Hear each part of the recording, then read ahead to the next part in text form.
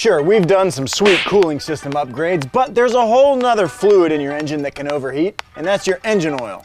So if you're driving hard, you're driving on the track, you're living in the desert, or you're turbocharging your Miata, your engine oil can get too hot to do its job. And yeah, all the fluids in your car matter, but your engine oil is at the top of the totem in terms of importance. But how do you even stop your engine oil from overheating, and how do you even know when you need to? Well, today we're gonna answer those questions and more, because we're gonna preemptively install this sweet little oil cooler onto this stupid little Miata. Now, if it seems like I'm just filibustering on the whole turbo install, well, it's kind of because I am. Much like you guys, I'm at the mercy of auto parts suppliers and parts aren't in stock. So I'll turbo it as soon as I can. Until then, we're gonna do some upgrades like oil coolers. I'm Zach and this is Money Pit. Let's be cool again? No, that don't work.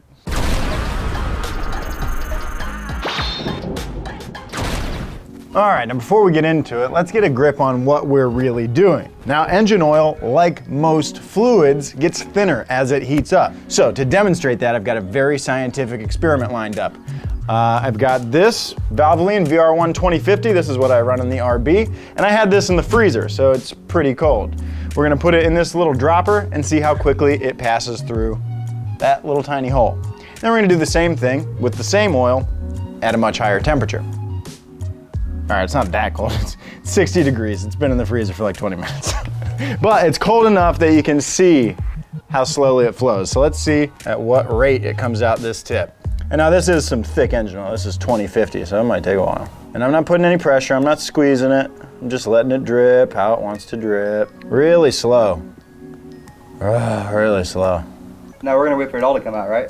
Yeah, well that's the only way to know. So we'll time the entire amount and then we can do it again, right? That's the only way to make this scientific. All right, now let's stick this in the sun for like 20 minutes and see how it acts after it warms up. Science. You know what? I hope we don't have an oil crisis today. Nice plug, man. Thanks, man. All right, so the sun has got our oil up to a whopping 130 degrees Fahrenheit. So we're only about double in terms of temperature. I think it was 60 degrees before, so 70 degrees more, and you can already see just how much more thin it is. It just is so much more runny and flows so much better, or resists flow so much less. And you can see, I mean, clearly that's just coming right out the tip. Hardly any resistance. So you can imagine that as you continue to get hotter, it continues to get thinner. And that's good to a point. There's an operating temperature at which your engine oil should run, and you don't really want it to run colder than that. You don't want your engine oil to be as thick as it was when we started this. That's why you shouldn't beat on your car until your engine oil is up to temperature. Well, at least above like 150 degrees Fahrenheit. So how do you know when you need an oil cooler? What is too hot? Just you gotta look at your situation. I live in Southern California where it is hot. It's basically the desert. I am taking the car to track days. I like to beat on it in the canyons. And we're gonna stick a turbocharger on it, which is gonna add a lot of heat. So for me, an oil cooler obviously makes sense. Things are hot and I'm not helping. But for you, it really depends on what you got going on. What you got going on in your engine bay, where you live, and how you drive. So if your situation checks all of these boxes, yeah, it probably makes sense. But if you're looking more like these boxes, probably not so much. Okay, so now that we know what we're up against and we know that we want an oil cooler, what do we do? Well, the boys over at Flying Miata sent us their oil cooler kit for the Miata, and boy, it's sweet. Comes with a nice Cetrab oil cooler. It's basically just a radiator for your oil. The oil goes through this, air can flow through these fins and remove heat from your oil. It's really simple. So to get the oil to the cooler, you have to install this sandwich plate. Basically, it sandwiches where your filter goes, and oil will come out and back in these two holes. It's pretty smart. It's got a thermostat so that you're not cooling your oil while it's still too cold. So honestly, this should be a pretty easy install, which I am excited about, especially after all those dashboards. All right, we got the car in the garage. Now I'm gonna lift it up because, well, our oil filter and basically everything we're gonna be working on is under our new intake manifold. So we're gonna be working from underneath pretty much entirely today. Beautiful.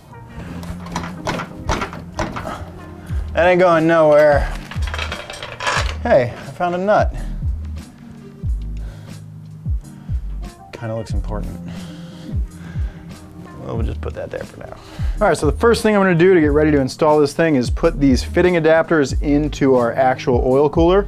Fly Miata includes these, and they basically go from the O-ring fitting that the cooler has to an AN fitting for the lines that we're using. And luckily, our little experiment afforded me a nice little oil dispenser. When you're putting these kind of aluminum fittings together, O-ring fittings, anything of this sort, just a little bit of engine oil or assembly lube will make sure you don't mess up the threads.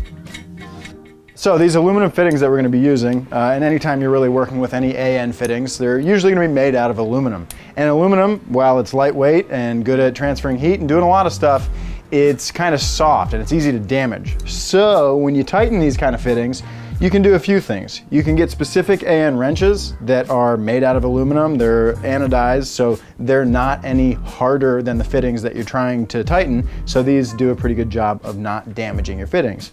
You can also just use an old school crescent wrench with a little bit of masking tape on it to try to protect the finish. And it's not that big of a deal if you damage the finish a little bit, but I mean, these are nice new fittings. You want them to look nice, right? So a little masking tape can go a long way. All right, so we've got our fittings in our cooler, so this thing's pretty much ready to go in the car. I guess it's time to get under the car. I'm gonna pull off the old oil filter, probably make a little bit of a mess, and then we can start installing. We can put our sandwich plate on, put our lines on, and mount our cooler. Let's do it. So this thing has a pretty fresh oil change in it. I just changed it probably a couple 100 miles ago. So I'm not gonna do an oil change while we do this, and I'm gonna try to not lose that much oil. We'll see how it goes. So I'm gonna put a little paper towel down, and then I'm just gonna hold this cup. Are you ready? What? You gonna hold the Dixie cup? Yeah, hell yeah, I'm gonna hold a Dixie cup. Ah, damn it.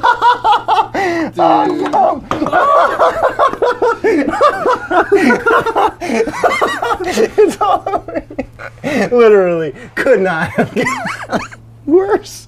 Oh my God. My knee. I honestly didn't think it was gonna go that bad. I've done that before with success. Let me see how much you caught in that Dixie cup. Hey, there's still plenty in the filter though, you know. We didn't lose it all.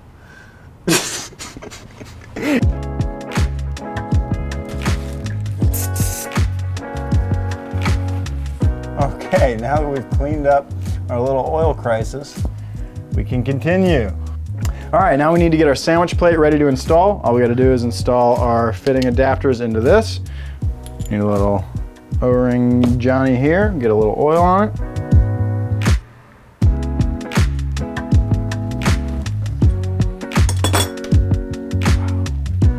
Cool, all right, now the last thing we need to do, get a little oil on our sealing gasket here, help it seal up. So we're ready to install our sandwich plate here, and it's gonna be pretty easy. Basically, this sealing surface goes in place of the old oil filter. So this will just go on, then our little threaded adapter will spin on to the old oil filter threads, and then these are gonna be our new oil filter threads. But without further ado, we're just gonna put this on, thread it into place, and I'm gonna leave it a little loose so I can adjust. We wanna get fitment just right, so we're not gonna tighten it up yet. We're just gonna get her on.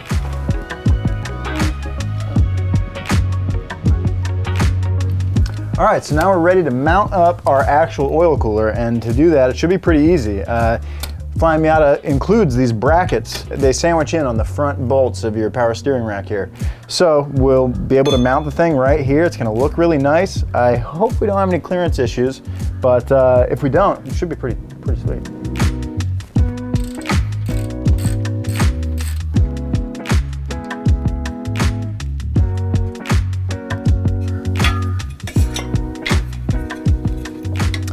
Okay, that was pretty easy. Yeah, look at that, that's pretty good. Oh, you know what I need to do? I also need to put oil in this thing. If I left this dry, the engine would end up without oil pressure for just a second, but a second is too long.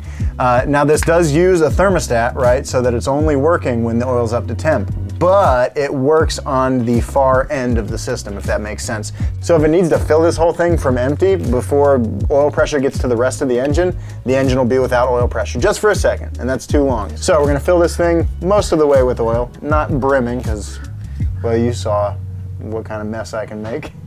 All right, she's Phil. Let's see if he can keep all that oil in there. I'll sacrifice my body if not. Not the precious carpet. Yeah, that's right. Yeah, that's good. Eat good. All right, so now we've got our cooler mounted, we've got our sandwich plate loosely in place. Now we're gonna fish our lines into place, get everything sorted out, get it all fitted just right so that the lines aren't rubbing on anything and everything's nice and happy. Then we can tighten down the sandwich plate, tighten our lines up, put our filter back on, and that's it.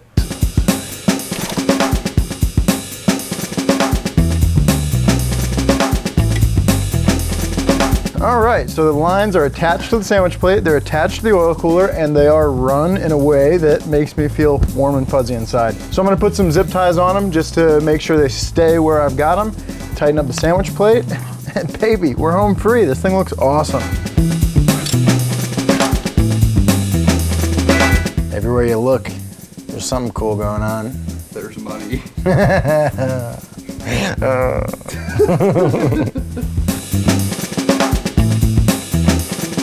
All right, so before we get this thing back on the ground, we're gonna fire it up so I can easily take a look from underneath, make sure there are no leaks, and then we'll put it on the ground, top off the oil level, and that's it.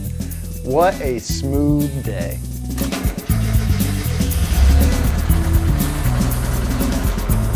Any leaks?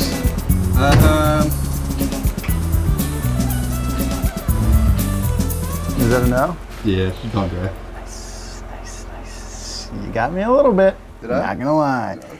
He had me in the first half. But the second half's all mine. Looks like this thing's dry, which is sweet. Now, granted, I'm gonna wanna check again after driving for a while once the oil thermostat opens and it's really flowing like it should. But it's nice to know that things are dry for now. So I'm gonna get it off the jack stands, get the oil level topped off, make sure we're all good, and that's it. And we're still right up on there. We're doing good. Man, wow. Would you look at us? What a day it's been. That's a pretty good mod. That's a solid mod in my opinion. Well thought out, high quality, and there was no drama installing it. Ah, damn it. So this has just been one of those things where we're future-proofing the car for what we're gonna do. And that's really the way you should modify a car. You should kind of do these things before you need them. If you do an oil cooler after you're overheating your oil, it might be too late. So thank you guys so much for watching. I hope you had a fun time watching the video. We had a good time making it. As always, don't forget to subscribe to the channel. It helps us out a lot. And don't forget to follow me on Instagram at ZachJob and follow Donut at Donut Media. I'll see you guys next week. Still not gonna be a turbo.